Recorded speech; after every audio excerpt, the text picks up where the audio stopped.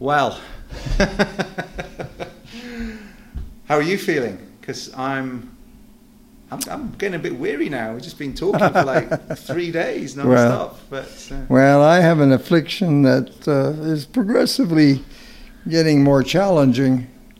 It's a complex issue. I've been like this for about 5 years, where the nervous system situation, which I figure interferes with my being able to walk comfortably, and it comes and goes. Right. Is that like a sciatica type thing? Or? Well, it's a myoplasm. It's something more primitive than a virus. And the first time I got a problem was called sciatica. Right. It was quite painful. It was my lower back. And of course, the pain, you can appreciate why a lot of people get so desperate as far as pain is concerned. 11 Canadians die from overdosing on opiates, that sort of stuff. And I am the only time that things are painful is when I'm walking. So if I'm sitting still or laying down, I don't have a problem. But the matter of fact, when I got this condition, the medical establishment had no idea. They took x-rays and everything. We say, we can't account for your pain. You haven't slipped discs or you haven't got anything. And then one day, by luck, when I was maybe a year or so into having that, there was a British doctor on the CBC, and he proposed the idea that there was this myoplasm, which they're beginning to recognize. Since then, I think, I try to keep track, there's about 150 myoplasms that you get. Right. You know, there's myoplasm that you can get from horses that can put you into a very profound depressed state, right, and so on. So this myoplasm attacks the myelin sheath around major axons on nerves, and the body overcomes it. Then it moves to another uninfected axon, so wanders around your body. It's been, about half a dozen places, from the instep of my foot to the most recent one was the hip. And that really interferes with my ability to walk, because every time you take a step, you get a stab of pain. You're firing that axon, and that's what it is. But it's getting milder, and it's going somewhere else. And hopefully it'll be something where it doesn't interfere with my walking so much. Yeah. So, well, I hope so. Yeah. I've restricted, my walking has been so restricted that I probably would be wise to do some physiotherapy, but I'm loath to bother. I have a file on Stephen Hawking, and he died a year or two ago at age 74 or whatever. And I said he endured all his life, in that sort of condition. But what he got, I think he was possibly bitten by a Rocky Mountain spotted fever tick, and the result that paralyzed him.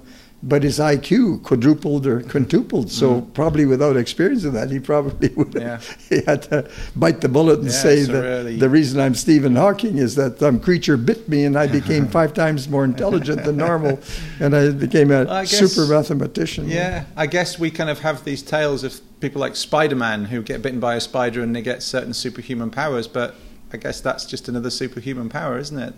But it's not a physical one. So.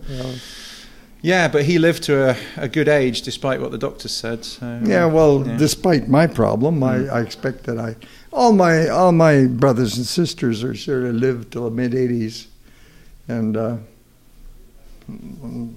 I've got 7 more years to go if I get that long. So if I'm smart, I'll get a lot done yet. So how old are you now, Moores? I will be 79 in October. 79. So I guess I'm 78 and a half. Yes. So, so can we rewind a little bit? You might be a bit bored with talking about this, but we're at the Global Bushcraft Symposium. We're honouring people like you and Dave Westcott and Tom Lutyens and Lars Falk, those of you that are the grandfathers of the subject, that you've passed so much on to so many other people. We talked a little bit time to time about Tom, one of your mentors. Could you explain a little bit how you and he first met and first started interacting? Well, I decided to become a writer somewhere in high school, which meant that I said, it would be neat to write. Therefore, pay attention to the spelling and the grammar and everything to do with writing, and so on. So, but it took a while for me to zero in on what I was going to specifically write on. I aspired to write in the area of medicine. So I had a doctor who was 8 years older than me. He became a doctor, a brother, an orthopedic surgeon. And I was quite intrigued with medicine. So when I went to university, I didn't attend to my studies. Instead, I read in the medical library to the detriment. So I went to university, you might say 6 years, until the university caught up with me. And then they said that you have shown no direction in your studies. You are not to register this university for the next 4 years. Well, wow. I would have probably gone another few years, because I was going to university would give me the opportunity to bone up on the subject areas that I was going to write in. One area that was very lucrative was True Confession magazine. So, and so you write to the magazine and you say, "What are your parameters? What do you want?" And they'll say, "Well, create a problem that involves women from 13 to 38."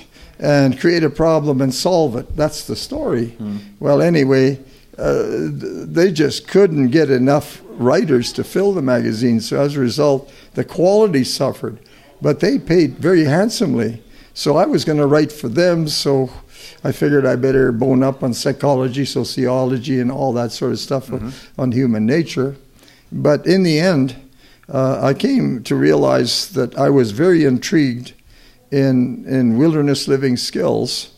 Well, survival was sort of not a common term in those days, and there were very few survival manuals. So I collected all the classical books. Ellsworth J. Geer, for example, he wrote 4. Well, I just have to stop and think. I have a whole list. And these books I borrowed from the library, or if they were acquired by sale.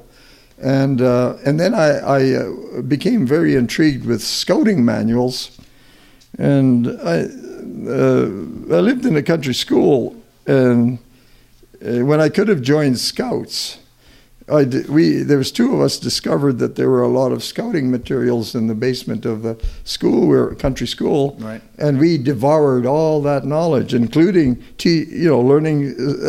We went as far as semaphore and stuff. But anyway, so you're out in the yard with flags. Yeah. Well, the situation was the 3 of us. We were in a situation where you might have said we created our own scout troop, the 3 of us, and we went to the extent that we would say outdoor ed wasn't something that was sort of incorporated in there, but the knots, everything to do with scouting, the information was there.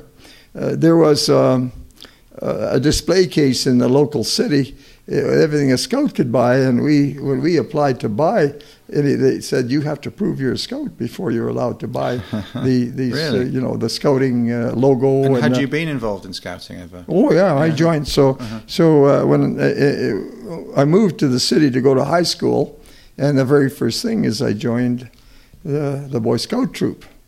But I got very disillusioned after a while. Being, you're grade 8, what is it, 8 and 5, 13? Well, I come off the farm. I have a saddle horse. I have a real saddle horse. I can harness horses, and I can go and harrow and plow and everything. I drive a truck. The rule was that a farmer didn't have to have a driver's license if he drove the gravel truck from his residence to the local elevator. I drove the truck occasionally because I was, that sort of thing. Well, the issue is that I did everything as a man, and I joined a scout troop, and they're playing these games of the grommet with the stick, and they discourage you wearing your uniform. And I joined to do on, and then a scoutmaster. He was relatively young. And he didn't help matters because he took me to task for the fact that when I thought the other scouts would enjoy having a walking staff, so I cut staffs. And I still remember clearly how he ripped the strip off of me both sides for desecrating the forest. So for cutting the wood. For cutting, and I'm saying, well, that's my father's farm. I didn't cut this in a park, whatever. But he had that sort of conservative thing, but he went a bit overboard. And of course, the scouting movement sort of said, no more campfires. We have to use backpacking stoves and on. And as I matured, I said, I don't teach campfires to create fire scars. I teach because so many kids are injured by fires. So you should learn and you should know how to use a fire. And that if you know how to use a fire, the abuse is not really the sort of thing you encounter. It's people who don't know what they're doing. It's a little bit like you learn to drive a vehicle properly, so otherwise you don't say you can't use a vehicle, you teach them how to use it properly. Yeah. Well, anyway, I'm in the mode of collecting books that sort of relate to the outdoors, every outdoors book, which there might have been about 40 or 50 books. And when I met Tom, I had that library, and I drove by the gate of the survival school. So the training begins in Edmonton, and then about almost 300 miles further west, that was the activity area.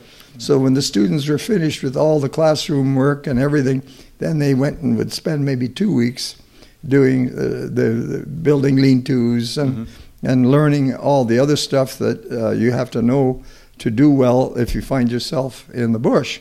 Well, when I drove by the gate, I came to the realization that the word, it was survival school, and somehow that word school grabbed me. It's like sort of, I never thought that maybe there was such a thing as schooling in that area, and the signs were so intimidating because maybe too many people would turn into there, and there was signs like no trespassing, and you got the feeling that you better not go down there because they might shoot you or something. So I drove past that in my work as a welfare officer to this community that took me past the school. And when I asked people in the local community about that, they knew that it was there, but they really didn't tell me what I was looking for. And finally one day, here's a person wearing olive drab, like a military uniform, but no badges or anything. And when I got closer, on his epaulette on the shoulder was civilian survival instructor. And that was Tom. Right. And the situation was, when we started talking, I think I remember right, we talked for 6 hours. We talked on that corner, talked. We should have gone for coffee, but we just started talked. Well, anyway, Tom was like starved to talk to anybody, whereas his co-workers, it was an 8 to 5 job, and they really weren't fired up about a lot of the stuff that Tom was intrigued with. So here's a young man who's really keen on what he has to share and what he has to offer. Well, had been already worked for the survival school for 18 years when I met him. But I mean, you were the young man, and he was. I'm 12 years younger than Tom, yes. And in our discussion, what's survival all about? What do we do? So he's answering a lot of questions, and then at some point he says, "Well, do you know how to light fire other than with matches or a lighter?" And I said, "Well, I have the literature." but I actually haven't. So one of the very first things we began to work on is to light fire by friction. Right. And it took months before we started to succeed. So did you go to the survival school with him, or was that off-site? Well, what happened was that shortly after I met Tom, the government built an outdoor education facility with the intention of teaching teachers more on skiing and hiking and everything. And the facility was situated in the wilderness, in the idea that people who want to recreate in the wilderness, this is where to go. And so Tom, and the interest in survival was that Tom and I would double up. We told the people who were doing booking, book 2 classes, and we will double. And my training would be to watch Tom demonstrate all the techniques he would know, and after a certain point, I would be able to be independent of him. Mm-hmm. So, like for example, axe. I came to the situation a fairly skilled axe user, mm-hmm. but when I first saw Tom describe the issue of safe handling of axes and felling and everything, I was blown away because I totally understood what he was saying. Mm-hmm. That is, whereas the cadets that I brought from my corps, they had already spent the night and they're all asleep. Right. They don't appreciate, So you were getting the full benefit. Yeah, of Tom's classes, yeah. I'm looking around and I'm the only one that, which was kind of valuable for me, because it won't be very difficult for me to acquire the ability to do the same as Tom in mm-hmm. axe safety and falling, because I was a surveyor and we've cut trees. I was brought up on a farm, and I had the arrogance to think that I was a true axeman mm-hmm. before I had that sort of training. And I was lucky in my life that I never did something to the extent where the axe would have made my toes longer or shorter, depending on where you hit your boot. Or it's a common thing to chop yourself in the forehead if you don't know what you're doing. Right. I've come across people who've implanted axes in their feet. Yeah, and one guy was really lucky. He managed to get it. I mean, not one of my students. I was at an event and I found this guy and he had his foot up and he'd put the axe between his big toe and the next toe, like right in the middle. So he was maybe made both of those a little bit longer. But well, I saw a knife accident where we were building a structure in the bush for the community, kind of a playhouse, and we made benches to sit around the fire. And one of the guys stuck his knife in the bench. Mm. And a girl, a woman, one of the co-workers, she was wearing flip-flops, and she stepped over, didn't see the knife, and she drove the knife between her big toe and that as she stepped over, and there was the knife blade facing her. Mm-hmm. That was kind of a spectacular, bloody accident there. I've seen many accidents in connection with working in a project dam.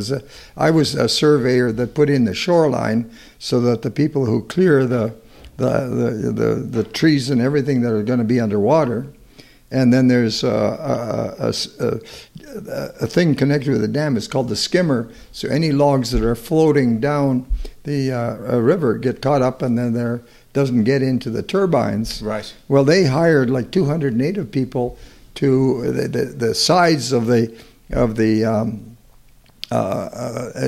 the skimmer and the actual dam were very steep.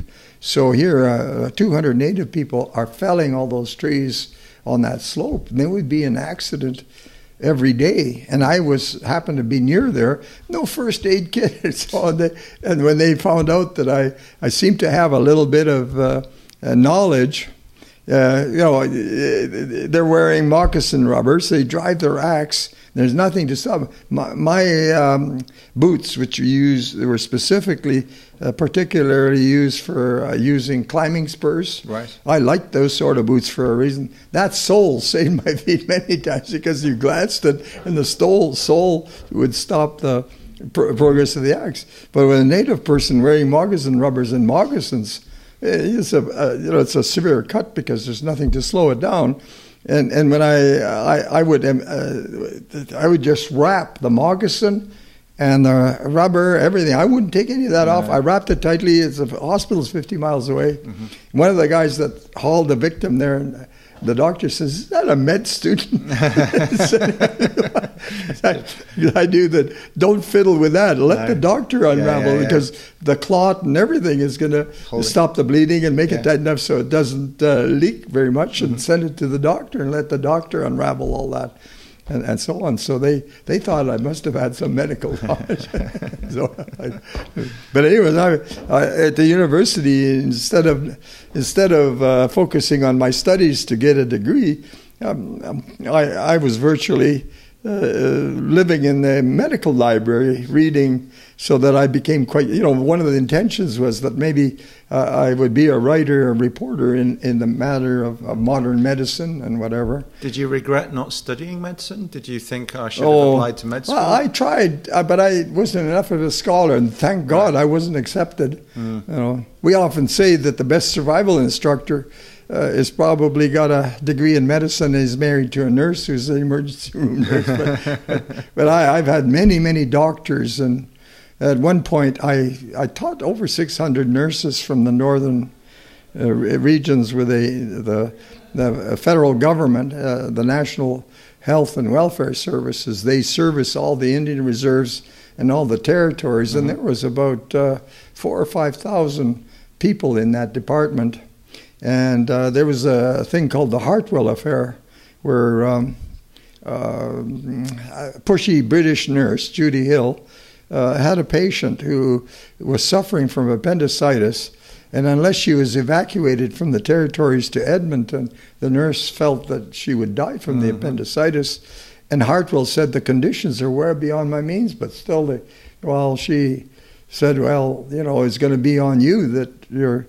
She didn't understand what flying is about. She didn't listen to the pilot, and of course they crashed. And Judy Hill was killed on impact. The patient, I think, like a couple of weeks later, and she brought her nephew as a company, and he died 5 days before Hartwell was rescued, and Hartwell was rescued in 48 days. And I interviewed the search and rescue technicians that actually evacuated him, and his ankles, legs were so broken, and he survived because he had so many sleeping bags. But when he'd have to go to the bathroom, he couldn't go, and he just had to go to the bathroom right there. So it was quite a mess by the time he was located. But anyway, I've got a big file because I tried to. Tom provided me with all kinds of literature where the SARTEX would be debriefed, so you had the intimate details of the rescue, that you might say.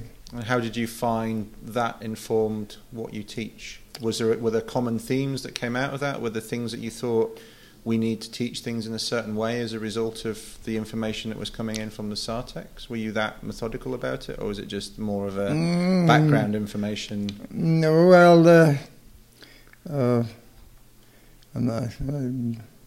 well, maybe phrase the question again. No, I'm just thinking you were getting this information and you were building a file. Oh yeah, on you these wonder. Situations. Did that inform what you taught and how? If it, someone would come down in a crash, it'd be good to find out, what would you hope to have known to make things better for you? Well, in Hartwell's case, he had so many parkas and sleeping bags that he didn't have to maintain a fire. I don't remember at the moment exactly what kind of climatic conditions were involved. But when I had the health and welfare nurses, well, of course, there I had to, create a syllabus that would be, we imparted the type of knowledge that they should find useful should they be, building a lean-to or the nature of the fire or getting fires going.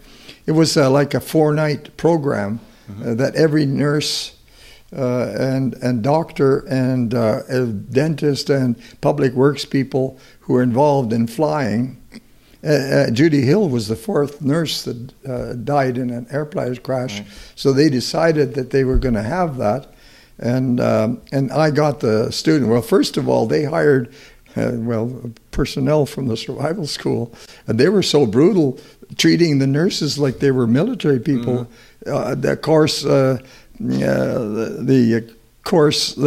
students mutinied. They just picked up and went back to the center on the instructors, which caused them to fire the instructors. And then they approached me and, can you take over? Well, by then they had run quite a number of courses. So there's only one nurse from each nursing station, of which there might be, more than, there would be 3, 4, 6. And those nurses that initially took, they went back and they spooked the other nurses who didn't want to come. Because those nurses that experienced it, I almost died. You're not going to enjoy that. And so after that, they're coming at a course unwillingly, but the department says you have no choice. You have to take the course. Well, anyway, Tom and I, we sort of understood that the people, if you serve no function by making people absolutely miserable until they have had a chance to be able to take care of themselves in a way. Why are you causing them to be so uncomfortable? Well, these office, the sergeants or whatever, they were too brutal. Well, it was good because I got the job. So then you were building skills before you were testing them? That was the kind of ethos? So sort of rather than just beasting them from the beginning, you sort of built them up before testing this? Well, put the students into a comfortable situation, which they didn't.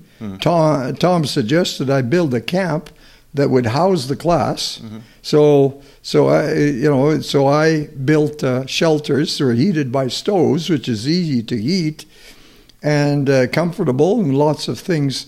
And a matter of fact, I even had reading and that. There were people that were I said, if you come unwillingly and you find that you'd rather just sit and read and wait till the course is over, but it better not get back to the center that I provided you. I said, I don't want to force an unwilling person to do stuff.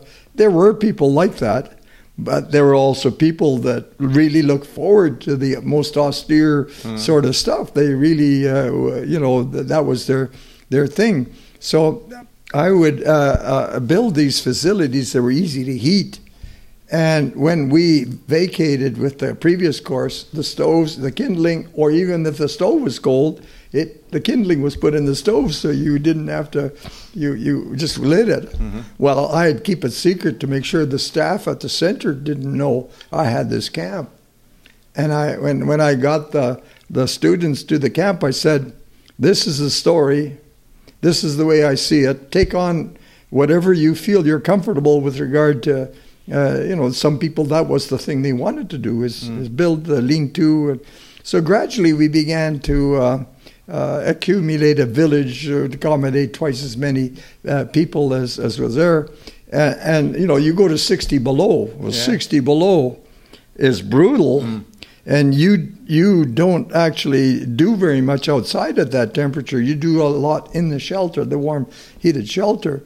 And so the students are like getting an insight in the way the native people would live with wood stoves and being comfortable and everything, and so on. And then we'd go back to the center, and the staff there would say, oh, it's 60 below. We can't get our vehicles going. We're freezing to death just to get to work. How the heck do you people manage? You look like you don't have.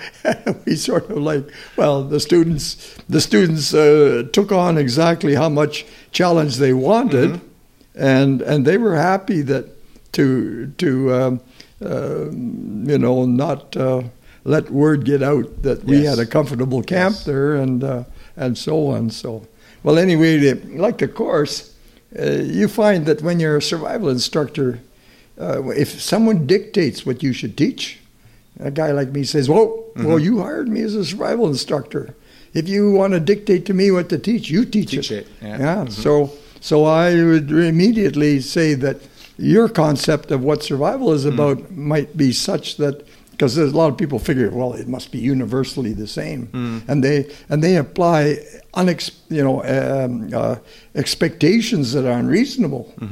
You know, I mean, they're hiring me because maybe the company says I should get a professional to teach it, and they turn around and figure they should tell me how to teach. And you might try, but you're as an instructor, it interferes with your.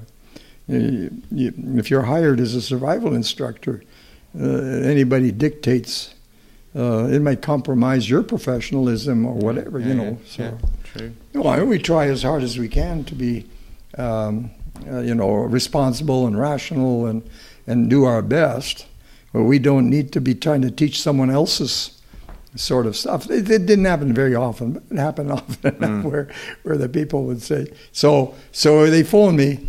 And I say, I said, do you understand that if you're into dictating what I teach, you'll have to get somebody else because I'm not the person who gets dictated to. Yeah. So you've always liked the freedom to develop your own syllabus. Well, this person, he's, the conditions and the climate and the actual, all kinds of things participate. And you might end up being taxed severely from your professional knowledge to deal with. And he's telling me what to do. And I might not feel comfortable that what he's telling me to do is not the right thing, sort of thing. Yeah. So. Well, too rigid a framework to work within.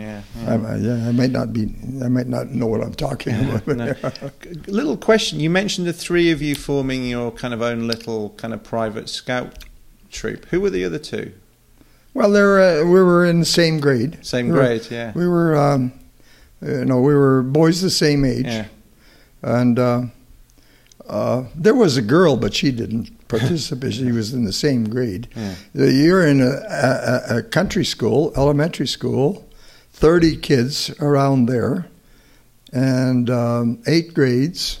So in the first grade, there'll be maybe 8 kids, 10 kids. Right. In the 8th grade, there'll only be 2 or 3. So it was your whole grade basically. I see. So we discovered this stuff. As a matter of fact, I went to a jamboree in Prince Edward Island, which is way across Canada, and I'm walking along, and there is a scout troop, and they said Spruce Home Scout Troop, and I went up and I said, "Are you talking about Spruce Home north of Prince Albert?"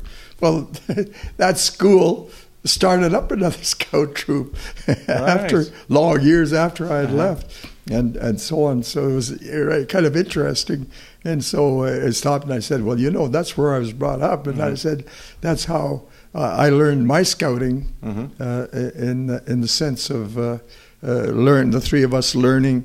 The schoolyard was completely surrounded by pasture, right? And all the teacher probably knew we would go under the wire and light a fire and brew tea and do it. We did all kinds of stuff that, with the minimum amount of knowledge, whatever we learned out of the scout literature, it kept us going and interested. So you've always been quite self-motivated in learning those things and going out and practicing them, and that seems to be something that started early on. So. Yeah, well, in elementary school, grade 6 I think it was, it's when grade 6 or 7 we got a vehicle finally that we could go to town 10 miles. So it was a grain truck, 3-ton grain truck. And shortly, in a few years, we ended up getting a car. And my parents, on the way to prosperity and successful farming, when we started to drive to town, it became feasible that the library card, the school system would provide any student that could use a library card to the Prince Albert Library, public library. They give us a card. So very shortly I began to borrow books. And there's one book I ran across. When I looked at it and flipped through it and so on, I developed, I had to have that book. So I understood you can buy books. You can buy books in a library. So I take this book to the counter and I say to the person, I said, "How does one go about buying a book like this?" She said, "Oh, no big deal." She says, "Let's price it. You bring the money, we'll send for it." So the very first book was the Ashley Book of Knots. That was, like I often would say, I would love to have collected stamps, but I couldn't afford to. But I could afford to collect knots, and so on. So I became very intrigued. I mean, the Ashley Book of Knots is like, close to 3,000 knots, most of them decorative and so on. But in our knots tying and the scouting and whatever, a very functional level of knots. Well, of course, I could tell a story, but for example, as a surveyor, I worked for a road construction crew. And one of the person who drove a big earth-moving machine, who I would have fired for a variety of reasons, but I didn't own the company. So it's drizzling, and this big earth-moving machine with full load of dirt is going south. I'm going north, and as I'm walking, the machine is sort of going at full bore, and all of a sudden it goes up. And it's like, how can that happen? Well, when I turn, he's driven off the road, and the machine is totally upside down, and the muffler stuck in the mud, and the engine stopped dead. Yeah. And I can see that he's not going to drown, but he's struggling trying to get out from under this. And so now here we have an earth-moving machine full of dirt upside down in the ditch, and much to my surprise, they got a Caterpillar tractor that was about the size of a locomotive. It was the largest Caterpillar in its line. Must have been locally available. They moved there, and they're going to pull this thing out of the upright into the ditch. And they take this cable, which is probably 1.5 or 2 inches in diameter, and when they go to hitch it up, one end has a loop with with clamps. The other end is no loop. Right.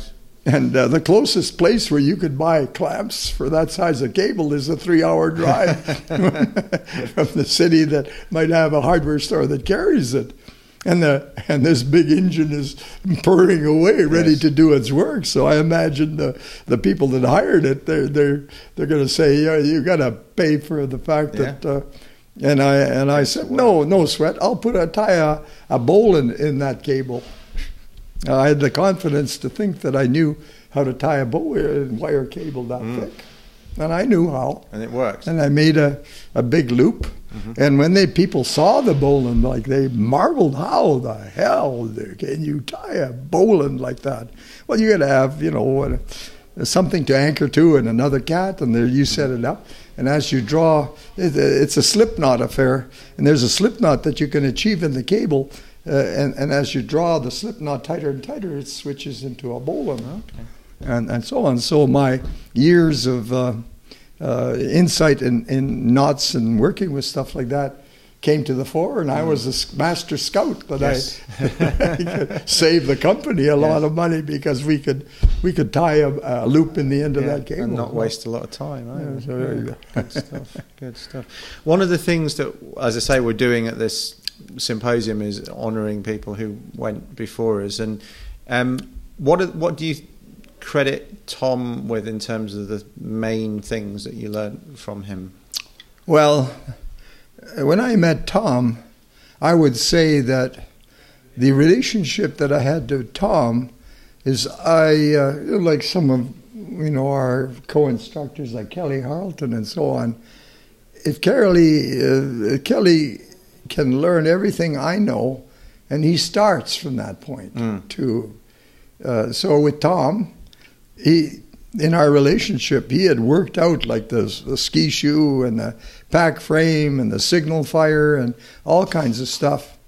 And so in a short while, he passes that knowledge to me, and I have the opportunity, just like Kelly, to actually augment or improve or do this. And that's sort of the mechanism. Tom went so far with the ski shoe, and I said, well, like the idea is you buy a pair of ski shoes or snowshoes, and you have to deal with the article that you can't vary or change because it's already built. But if you have to build it in the field, build it according to the conditions. Mm-hmm. So if you are on a snowmobile, you build a ski shoe that maybe the sticks are meter, and use 3 because that'll support you on the snowmobile trail. Yeah. But if you try to walk out, you keep breaking through them, which is exhausting. So you might even carry 6 sticks like that, and you get into a situation, rather than wallowing in the snow and trying to make everything from scratch, you've got this bundle that'll stow on the snowmobile. I could build a full-fledged ski shoe at this, if the forest is there and I can cut out the slender tree and peel it. So I peel 5 sticks and everything, and I have a functional snowshoe within half an hour. Mm-hmm. So in an hour, but even that's, why are you building a snowshoe that's got 5 sticks and taller than you are? There's all kinds of parameters. Whereas if you shorten it and stay on the snowmobile trail, that's all you need. So, yes. And then there's exceptionally powdery snow where you build a bigger snowshoe. And then there is the issue of traveling on ice where it might still be dangerous where you could break through. Well, you make a 2-stick snowshoe that's 12 feet long. You use poles that you might have, you can 12 feet, then you got 4 sticks, and you walk safely on a centimeter of ice, and you're not going to break through. Distributing it across. Yeah. And actually, in the summertime, when you are traveling long distance, the muskegs are kind of exhausting to walk through. Build your simple ski shoe that'll hold you up on the muskeg, and you might not even get your feet wet because you're not sinking in the moss. So it's applying it into different contexts and you look around and what are the conditions of all the choices you have. You have a concept. I work with Native people. And the challenge is that Native people see me as a young-looking guy, and they're old veteran trappers. Who's he going to teach me survival? Yeah. I ran across a situation where I was hired. I was going to spend 40 days in this college, of which I had a week with these Native trapper instructors. And the reason I was there was the college figured they should get some survival because I think it was 16 graduates from that college froze to death that year. Wow. That's why I was there. Wow. But the instructors, the senior people that take the apprentices, they didn't seem to appreciate that. I knew I was there because such a number of people, and it was obvious they needed to teach survival to the people they worked with. And it was evident that they weren't. So you don't say to a young person, do you know how to survive? They'll say yes. Do you know how to light a fire? They'll say yes. And that sort of thing, because you don't do that. You say to the student, the way we do things in the bush, you might know how to get by, but I'm going to show you my technique. Yes. So the person doesn't have to say yes.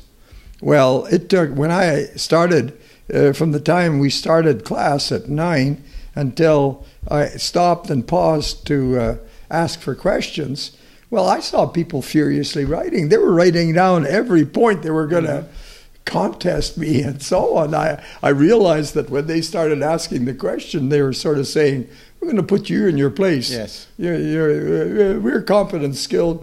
And I'm like, I'd never sort of had that situation. So I'm thinking, and the first thing I said, I'm a survival instructor. You're a trapper. I'm not a trapper. You're not a survival instructor. Yes. But that didn't really work because then the strategy, because I said, what am I going to do with this? From now on, I am going to say, do you want me to show you? Yes. And I work with Native people a lot. They have a hard time putting a razor's edge on a knife. And they're trappers, so the elusive nature of beaver fat, you should know how to sharpen a knife. And I said, would you want me to show you how I would sharpen a knife until you could shave with You know, would it help you with skinning a beaver? Well, they had to agree. Yeah. And the way I couched the term, if you didn't say it right, I would say, hey, okay, you're so smart, you run the class. Yes. I'll listen to what you got to say. So I actually started with that. And then looking out the window as I'm, teaching them, how, demonstrating how I can sharpen my knife till I can shave with, I'm looking out and I said that density of forest is just about probably very good to make ski shoes. So I said, what if we, you lose a snowshoe, you break a snowshoe, the dogs eat the webbing. Would it be useful to know to replace a missing snowshoe? Well, they figured that would be good.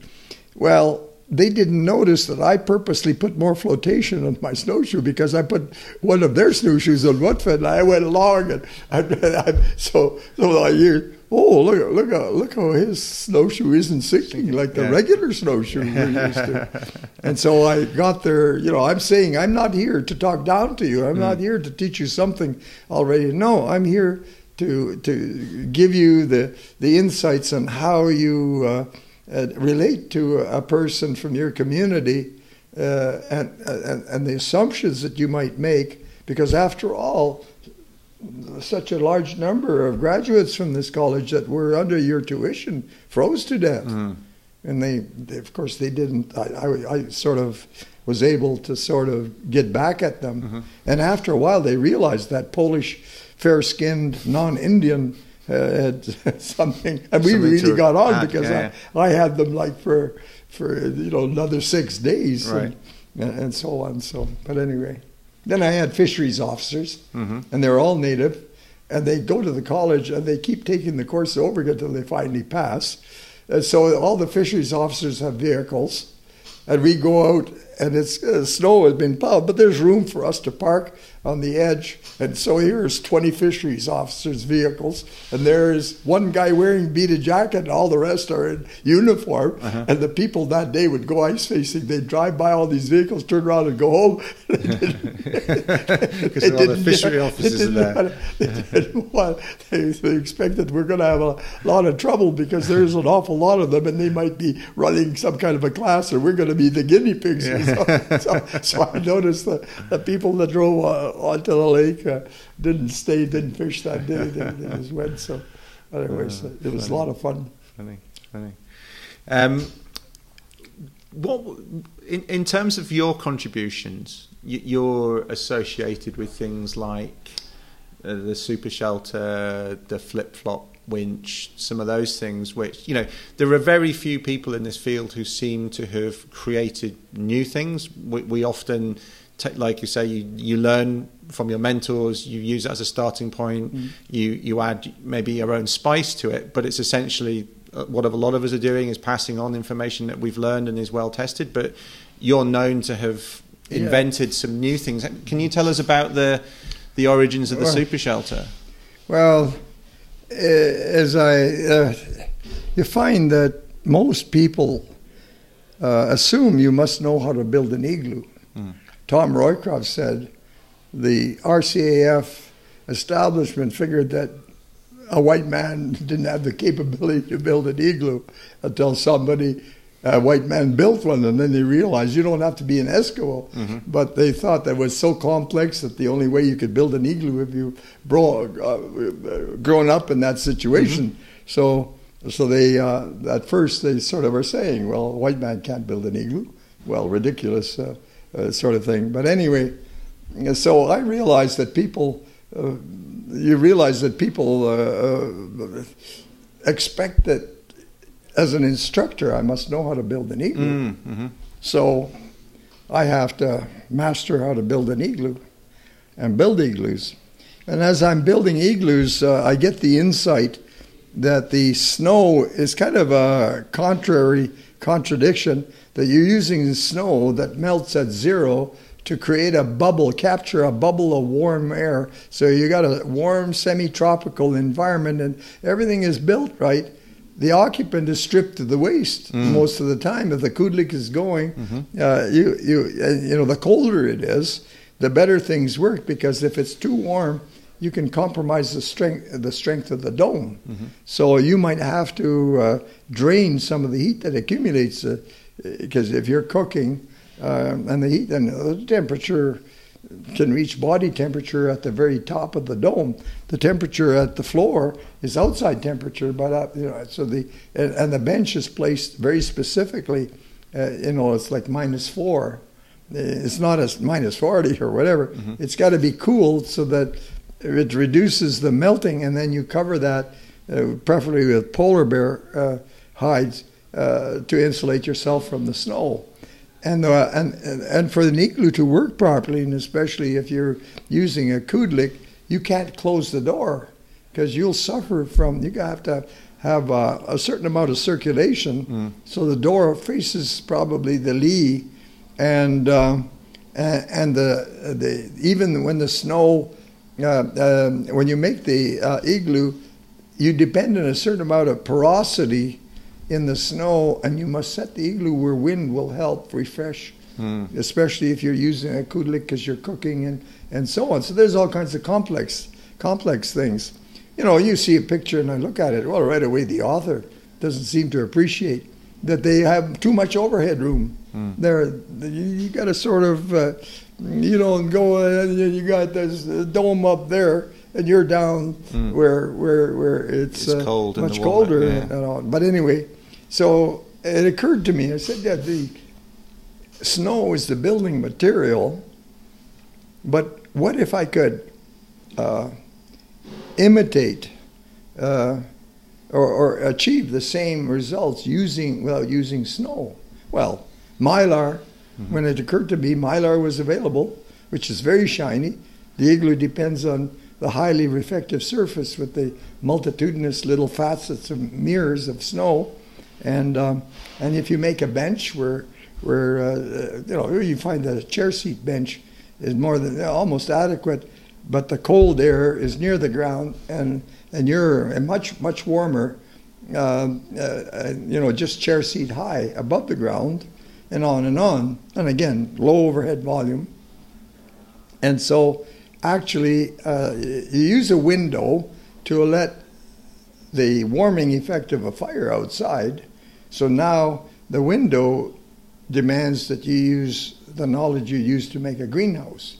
Because you can set up a super shelter with the snow being reflecting and the sun shining directly, and you might be able to get most of your sleep between 11 o'clock in the morning and 3 o'clock, where you don't need to have a fire going. The survivalist, he wants to keep to a normal schedule, where the worst time to stay warm is between midnight and the crack of dawn. Yeah. And maybe you're going to be active having to deal with that cold rather than, and to get your rapid eye movement, undisturbed sleep, you might lay down and you're tired enough to fall asleep for 4 hours, and you might function on a good sound sleep, and any other amount of sleeping and dozing is a bonus, sort of in the strategy.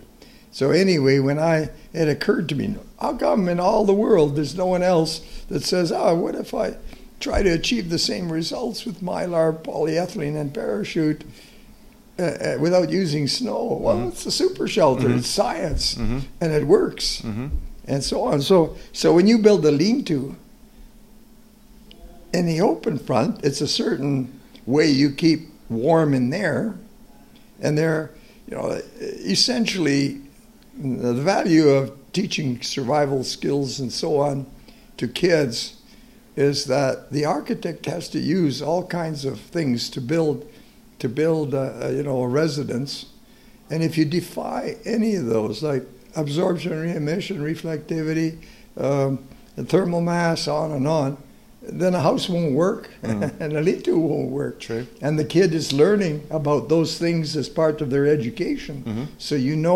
all these factors that enter into achieving a comfortable home, you might say. So the people that don't indulge in that sort of thing are remiss in that the kids need to be. You use that approach, killing two birds with one stone, architecture and so on in general terms, and the specific what you got to focus in, what you can achieve. You know, the inverse cube law. I'm trying hard for years and years. I'm trying to describe, how do you describe how big a fire you should use? Well, eventually you realize a fire is described by how much it forces you away. So if you build a fire that forces you a step away, that's, you know, you don't say fire made out of sticks knee high and whatever. No, you keep adding fuel until you got to stay beyond the range. Well, as a matter of fact, if you build a fire in survival, build it when there's about a foot of snow, build the fire, and keep building that fire until the fire melts the snow to the extent that you can put your bed within that boundary. Right. And that's a very graphical way that you can exactly know how big your fire is going to be, and so on. So when the radiance from the fire stops melting, well, what if you put your bed against that, and then whatever's left, that's a good way to teach yourself how big your fire is going to be. And it's not a small fire. No. You can't have something for nothing. And that a lot of people, they build a little fire and they build a circle of stones, and they got fire that's meant to be in a wood stove at 40 below. That's actually, you know, so turn to the fire section. Oh, yet another survival manual.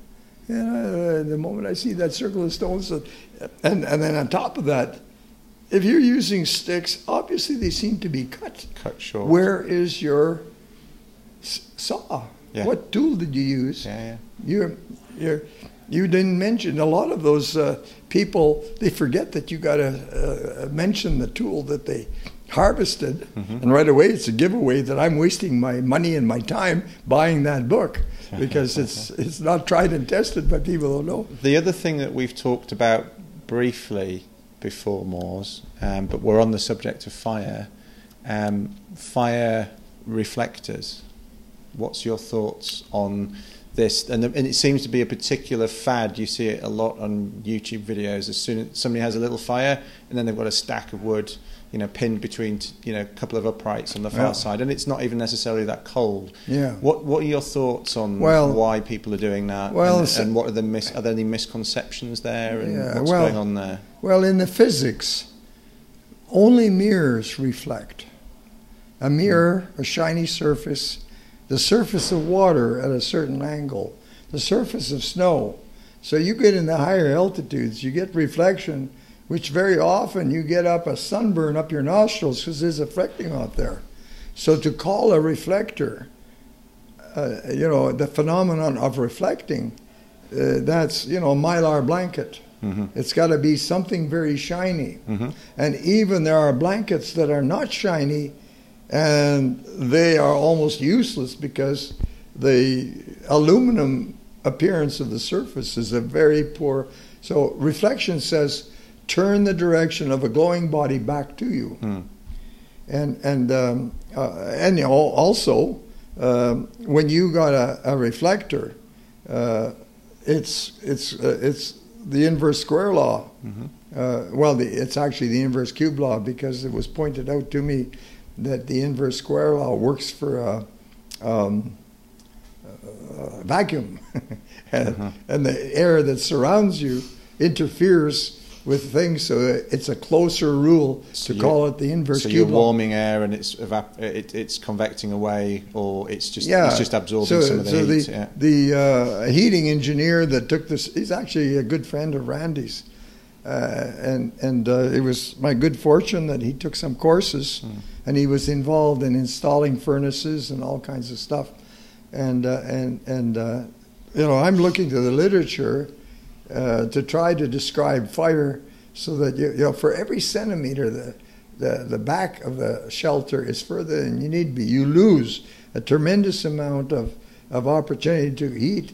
And if you don't build your fire right against the wall, whether it's made out of stone or logs, that's where you get the greatest effect. When you show a log wall a foot away to keep it like furniture so it's not consumed, that is a total waste of time, because the fire has to hit that surface, warm up, and then re-radiate all that way, and so on. So people who don't realize that they should go back to their physics that they took in high school, because what they're saying is not.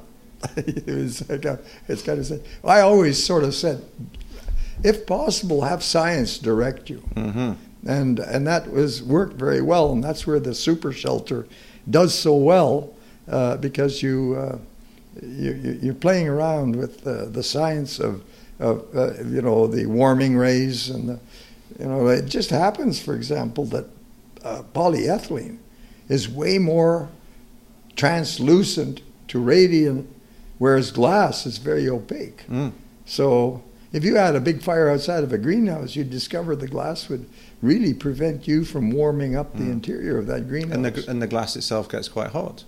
Well, it could get quite hot. But it's absorbing some of that heat. Well, if you have a wood stove that has a glass door, and get a good fire going and close the door and get it going till it's woofing, and then put your hand, and you're almost touching the glass, and you can tolerate it. Open the door, and now you discover that you gotta probably you're gonna have to stay a foot further than you would have, because the glass was screening it. But yeah, now I get to talking, and the vibration of my brain, so I start missing. It was all relevant. But we were talking about the so-called fire reflector. Yeah, well, there was in reality, it seems like in my line of work, I encounter unusual people that are more knowledgeable, because I would say if I went back to university and took physics and other things, so you mean, there's this guy, his name is Dr. Wally Cottle, a medical degree, comes from a long line of gunsmiths in Edmonton, and he pointed out, you say in reality there is no reflection. When you build a wall, it's absorption and re-emission, and that mechanism is so different that if you're thinking reflection, you're so far out that you are your own worst enemy. You're not doing it right. But if the idea is to warm the log, so the radiance that warms the log is absorbed by the log, and then the log gives off weaker, longer wavelength. So you might be able to utilize that in some way, but appreciate there's a big difference between a surface that is acting like a mirror, which redirects almost everything whatever hits it, whereas the log doesn't. So you're displaying your ignorance by so I'm trying to change the name. I said re-emitter fire. And I found a lot of trouble with that, because I would say, oh, let's build a re-emitter fire, and the people would come along and say, what are you talking about, re-emitter fire? And I said, well, oh, you mean the reflector?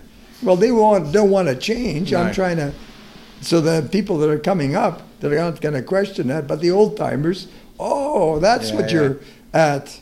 And of course, they might not be that impressed or keen in that subtlety. So I would say wall backfire, and then I got around it. So build a wall. The wall could be dirt or bank or logs, green logs. And of course, if it's bitter cold, that wall back might be dry wood, because you almost need, at 60 below, you almost need the wall to work effectively. So you're trying to achieve a sort of like the infrared heaters that are trying to keep the ice from jamming the automatic doors, so they're shining down. You're trying to create a surface that glows like that. So if you work at it, you can actually do a fairly good job, which means that the biggest logs that you can find, and in extreme cold, they're dry logs, and as the fire burns against the surface, it acts almost like a catalytic heater, and the wall has to be high enough that as the fire burns, that wall causes a draw, and instead of the smoke going in your face, it goes over your head. And so it's literally right next to the fire.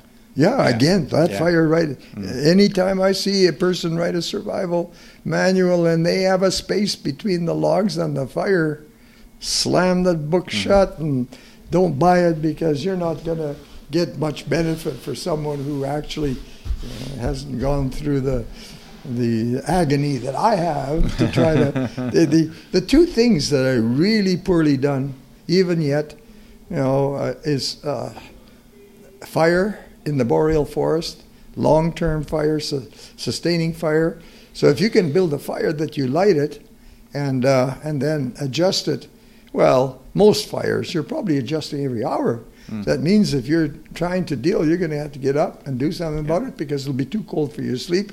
So the fire that burns a long, long time, that's an unusual fire. Well, in Finland, they will take 2 logs if they can get them that big, and they set them up so that the fire is in between. And that fire is not as robust as the big fire. You put it maybe this far away from the front of and since you've got a window, which no matter, it doesn't have to, in the open lean-to, the fire has to be about as long as you're tall. But in front of a super shelter, you can reduce it to half the length, and thereby get twice as much benefit for the amount of fuel you got left. And since you're using a super shelter, maybe use a quarter of the fuel to warm the super shelter than you would ever have to warm a lean-to, because the radiance sort of, it's not trapped unless you've got a means to trap the warm air and keep it in place. A hole the size of your finger in the top of a super shelter, the heat jets out of there like smoke out of a chimney. And when you build a Quincy, a lot of people, they put a hole in the roof. And I'm pretty sure that you are losing a great deal of the benefit that you should be. They don't know that you can put the hole, if you want fresh air, that hole can be below my chest, my bed. Yes. And it works for me. But anybody that puts it in the roof for some reason, well, other people do it. And they display their lack of maturity of not questioning the issue of how you like an igloo. They usually show a chimney. And what it means is the Eskimo finds that if it's too warm, you begin to compromise. And it's too warm inside the shelter and too warm outside, you're going to melt a hole in your roof. Right. And so you drain so you have to have a box or insulated thing and the warm air. And if you don't have that liner, the hole gets bigger and bigger. Right. So you got to have a liner, or else you'll compromise the whole. That sort of a thing. Do you think it's? I mean, you've talked about sort of questioning things. Do you think it's important for us all, when, rather than just receiving wisdom, to really question it? Well, there are times when you don't understand something. I would say, in my own case, I don't understand what's supposed to go on. What is the mechanism? I always found that science, being, physiology and physics and science, they all play a role. And so things have to stay within a rational, reasonable parameter. And when you exceed out of that, then you sort of say, okay, this is better find out what the issue is, sort of thing. There's a lot of things that superficially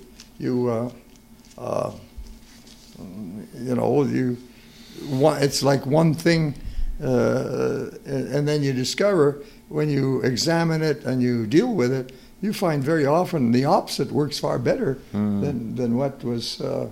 There's all kinds of old things. Like, for example, boil your water to purify it. And then after you boiled it, you pour it back and forth from one pot to the other to get back the taste.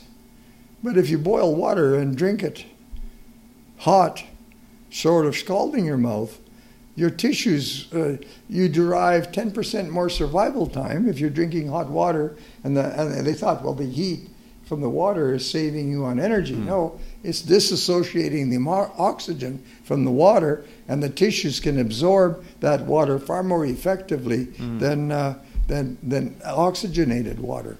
So what do people do? They keep telling you that, and then people, they tell you that don't eat snow, you'll chill yourself.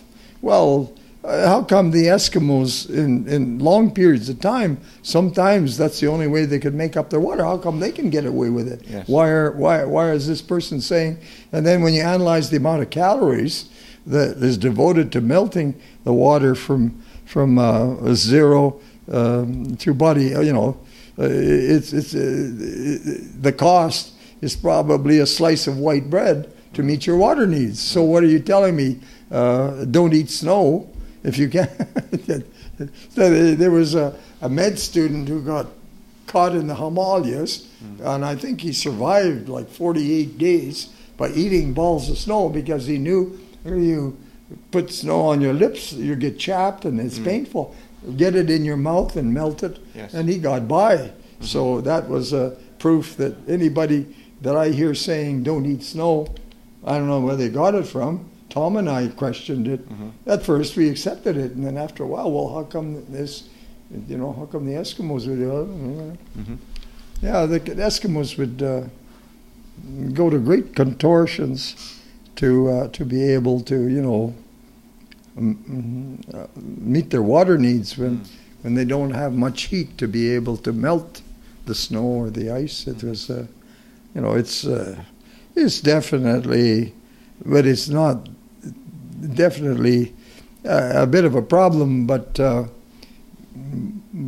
you got to realize you have to have the water, and so on. So when you say try not to consume too much snow, you better know what you're talking about, because what the error is, the people are not thinking in terms of the calorie as opposed to the kilocalorie. The amount of heat to heat 1 liter, 1 kilogram of water, 1 degree. They're talking about, the amount of heat to melt 1 gram of water, 1 degree. And there's a factor of a difference of 3 decimal points. Be careful that you understand that you're not perpetuating something because your math is poor. No, that makes sense. That makes sense. I've had quite a few conversations with people here, and a few have said some of their biggest learnings are from big mistakes they've made. Are there any that spring to mind for you where things have not gone to plan, either experimenting with techniques or just when you've been out, where you've really learned something from it, either in approach or in technique? Well, there's such a thing you don't want to publicly admit. People will say. Well, I have been fortunate that I haven't, people say, have you ever experienced a survival episode? And I haven't. Well, like I always tell people, be like the man who broke his arm in two places. He should have stayed out of those 2 places. That is, being brought up on a farm, you are exposed to horses. So likely is that by the time you have spent time with the horses, you know how not to get kicked by a horse. And if you're using an axe and you sort of realize the close misses, after a while, the axe isn't. But we could train you right off the bat to be how to avert the dangers, because we'll tell you what the dangers are. Well, like I say, I mentioned that there's a common axe cut is chopping yourself in the forehead. You take the boy's axe that fits in your hand and the head at that length, and if you're, when you watch movies that the director has no idea what axe, you see a person chopping a tree down at belly button height. Well, if you chop upward, which they seem like they think that that's the way to do, you can glance the axe right into your face so easy. And if you stay near the ground and you don't chop upward, because you've taught that you can progress through the tree faster going like this and then going like this, then, just because you go through a log faster when it's laying down, and you think that you can extrapolate and cut upwards, yeah. And it's, Tom said it's such a common thing that people would chop upward, and then of course they included the issue that you got to chop downward and you got to stay close to the ground. Mm-hmm. You can chop downward, and if you're belly button high, a glancing thing is going to end up somewhere between your kneecap and your toes. Yes. And on and on. So there's probably 3 or 4 safety procedures that prevents you from not coming even close to glancing an axe to any part of your body. Mm-hmm. That's sort of a thing. I came when I met Tom. I had been a surveyor for many years, and I did my share of felling. The issue you discover is the worst student and the best student is a fellow instructor. A fellow instructor who's saying, okay, I'm going to stay, watch you do it to see how I can improve me, or the fellow instructor that's intimidated doesn't want to be there. Mm. That's a phenomenon I've encountered a lot because maybe humility is something, but I think I encountered that more in military instructors who didn't come up with a way where you got to sort of display good manners and don't leave when all of a sudden the people are doing stuff that might compromise your knowledge, rather than saying I'll stay and watch, pick up pointers. Yes. So when I first saw Tom using an axe, I was like, had been using axes, and I thought I was just stunned to see what it took, how simple it was to stay safe. Now, I didn't know any of those principles. That's sort of, you know what I mean. Mm-hmm. But I understood it. He's saying, this, that, you don't do that. So if Tom said don't cup outward, and this is why, the next, I've got that. It's going to be in my talk when I finally get to give my own axe article and on and on. But I wrote Tom and I wrote the chapter on the use of the axe, which probably was like 95% Tom's input and 5% of mine. Mm. Many times the compensation people would ask, can we photocopy your axe article because we're giving a safety talk on the use of axes, sort of thing. But safety. I've had the good fortune that there are times, but I always stop and think, because there are issues where you do inattentiveness or something comes up, and you reflect on that. You're like rather uncomfortable, and if anybody hears that I put myself in this position, my credibility is going to be shot. But it's not very common. It's more maybe. Yeah. I had accidents where I wasn't thinking, and those accidents created a severe situation. I was working in a construction camp for the Department of Natural Resources in Saskatchewan, and we set up a new camp to start a new road, probably about 100 miles we'd be building. And so we just established the camp, and we went to get water with a water trailer. Maybe it should be against the law to make water trailers with 2 wheels instead of 4. Anyway, I read these signs all the time. Don't ride in the bucket of an earth-moving machine. But everybody loads up on the bucket of the earth-moving machine and go 2 miles down the road, and we create a pail by pail. What do you call it? Like a human chain. So you're passing pails and you're pouring it. So this thing is made out of wood, and it's got sides, all made out of watertight joints of wood. They're flat on top, and there's 2 openings, and the wood lids with a handle, And so you're pouring the water into the trailer in 200 gallons. And it never occurred to me, what if this unhitches? What's going to happen to the trailer? And it unhitched, and I was sitting on that trailer. Well, so we drove there. There was no problem. And we filled it up. I got back on there, and I'm holding on to one of the lids with the handle. And as the driver, whose mother was the cook, decelerates, the trailer unhitches, the trailer drops on the ground and jams in the ground. I fly off. I'm holding on the lid, and I wish I hadn't, but then I don't know the consequence. I could have been killed just from, well, probably the fact that I was a gymnast or something. I flew over, and I landed. I had gravel burns. I grabbed my hat, so this side was all gravel embedded and everything, gravel embedded here. And I hit the ground in a way where I rolled, but the lid in the other hand, which was square, hits me next to my spine. And that's what the doctors say. I was in such pain because they didn't realize what damage might be, so they held me in the hospital.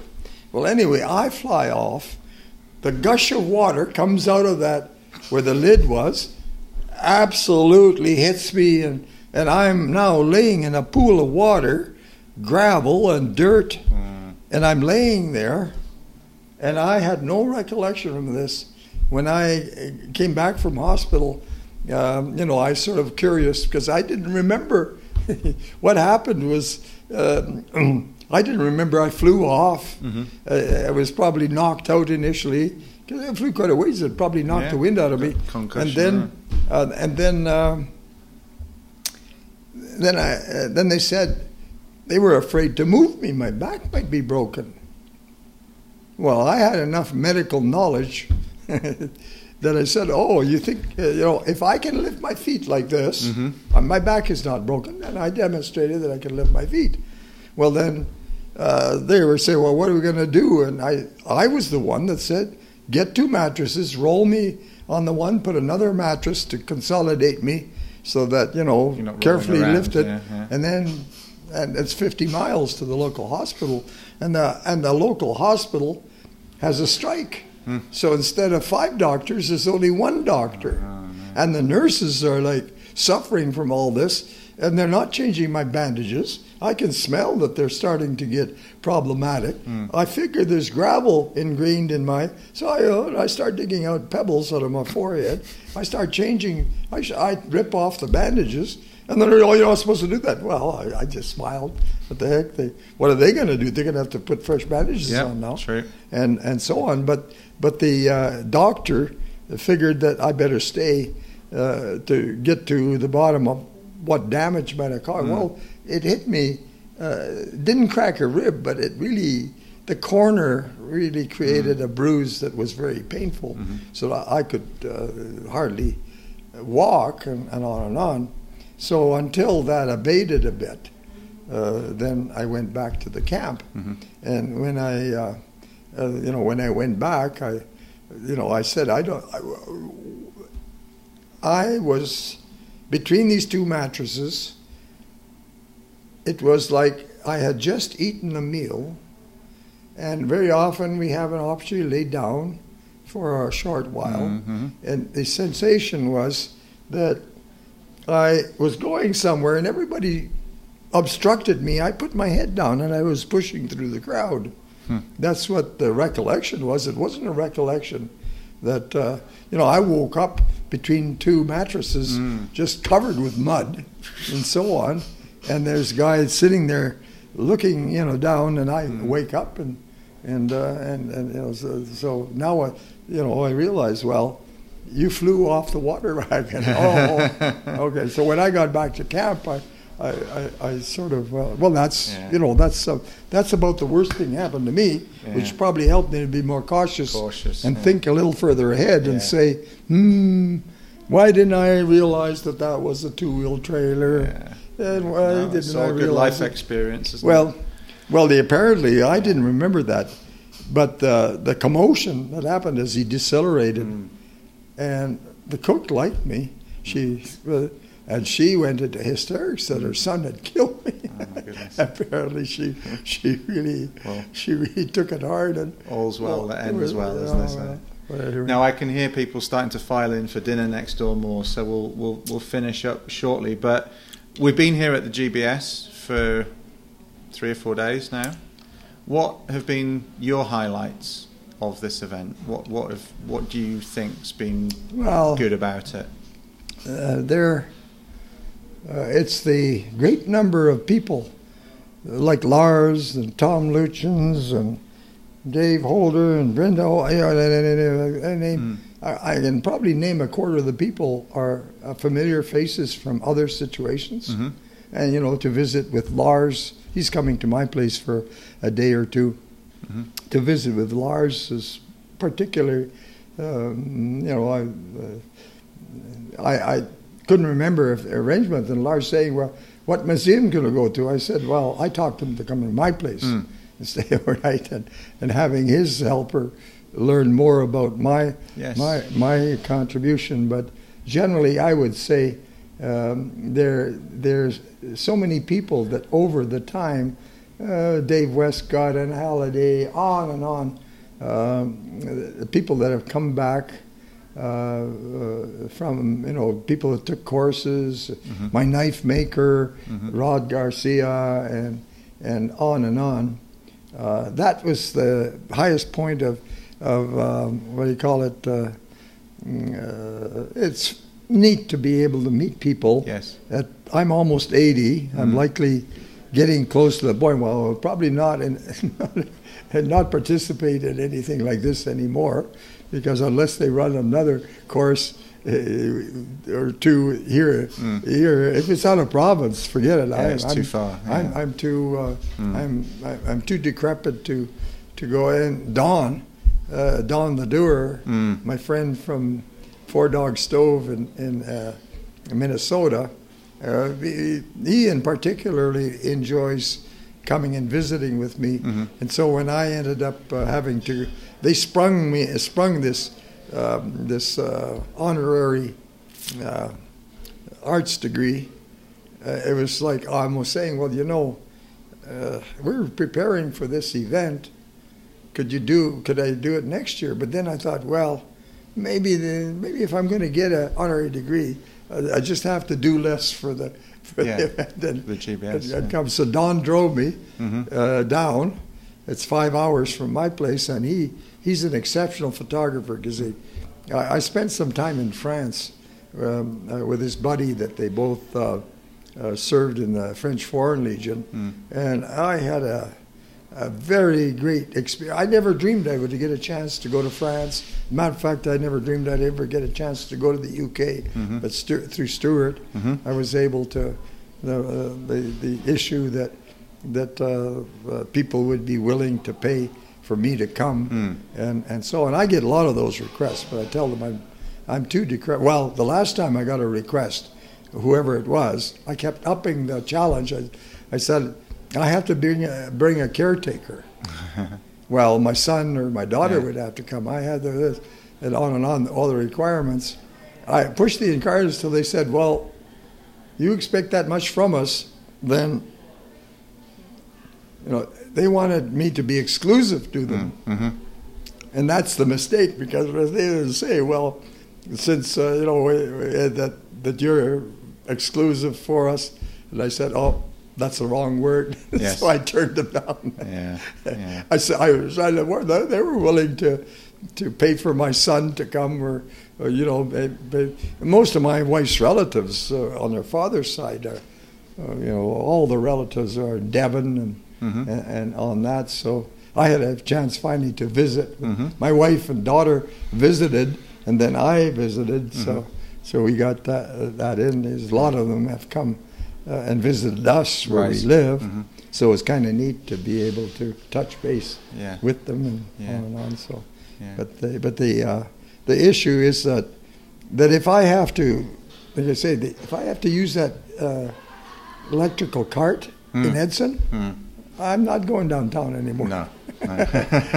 I've got enough books. I was going to say you've got enough books and to last you. And I'll focus and be undisturbed to make, work with my son to produce Bushcraft 2, Bushcraft 3, Bushcraft 4, and all the other type of. I might even write a book on knots.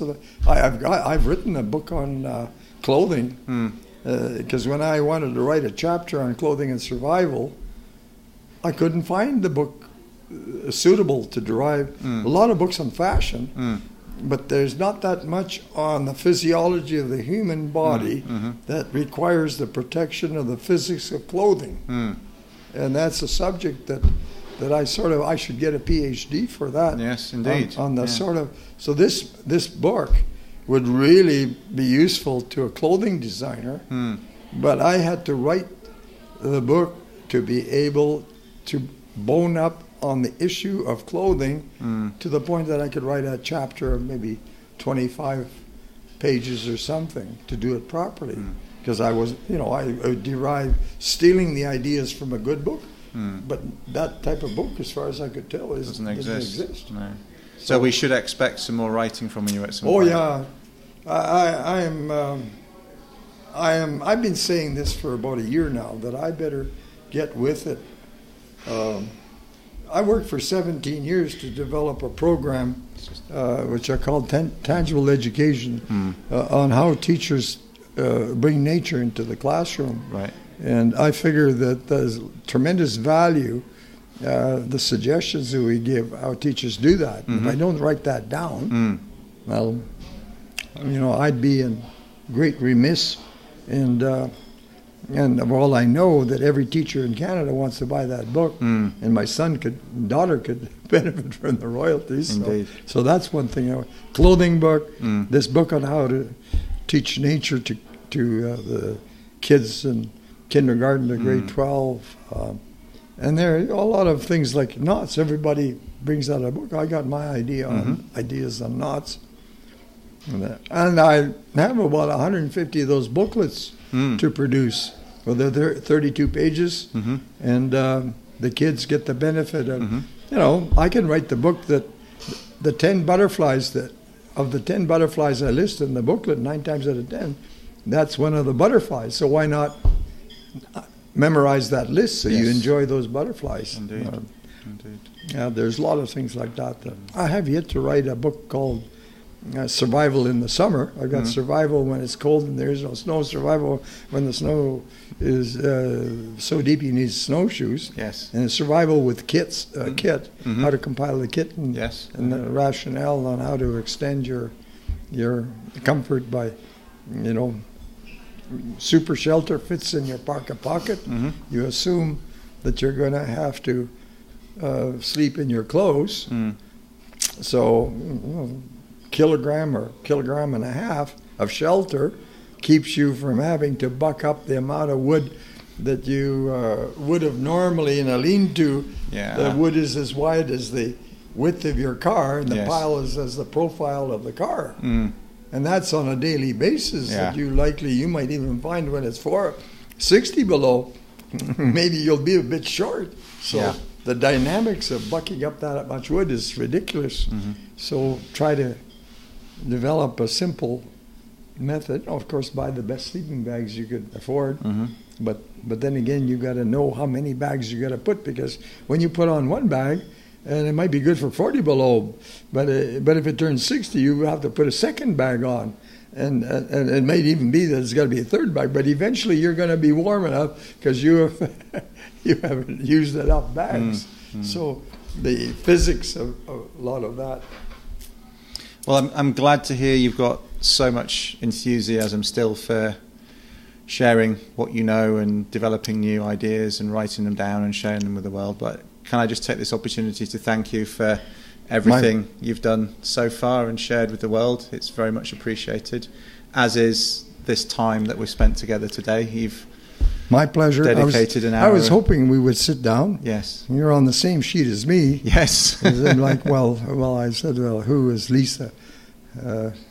And then I realized that person I was looking at, she was one of the important people. I wasn't sure. She's always looking at me so familiarly that she knows Stuart Goring. Yes. You know, well, we first met on that trip when you came over to visit that time with Stuart. Yeah, yeah. And so that was good. You made those connections then. Yeah, yeah.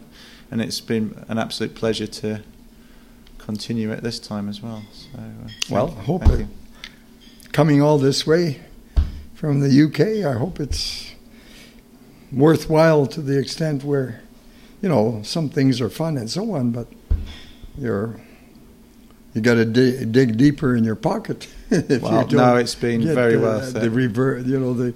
The compensation that you're trying to accomplish. You know, sometimes you have a lot of fun. You're a tourist, but your wife says, "How come we don't have butter on the table?"